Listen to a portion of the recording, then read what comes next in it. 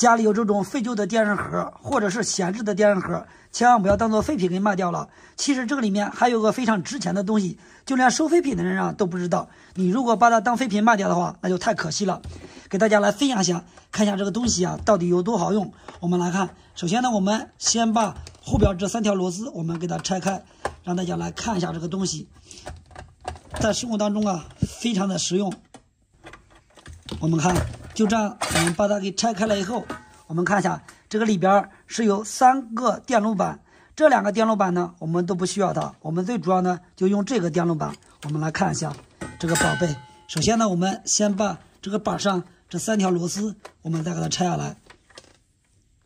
这个功能呢，就连收废品的人他都不知道，非常有用。我们看，这样把它拆下来了以后，接下来我们把这个插头给它拔掉，拔下来以后，其他的东西我们都不要了，我们只用这个东西。仔细来看一下，你看这个输出这边有好几条线，这个线这边呢，你看还有一个标注你看上面的输出电压有一个20伏，有个14伏，还有个5伏。5伏比较常见是吗？我们不需要用它。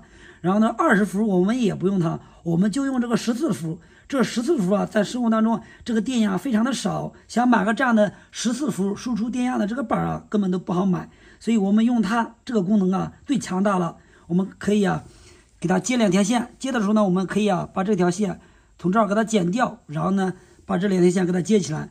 如果有电烙铁的朋友呢，也可以在这后面给它焊2条线，效果会更好。你看我在上面焊了2条线，然后呢还给它接了2个夹子，用它可以做什么呢？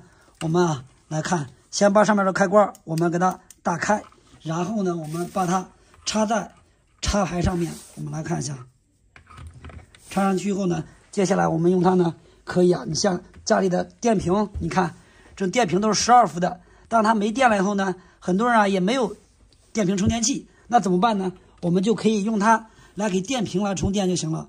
14伏的电压给12伏的电瓶充电完全合适，是正合适的。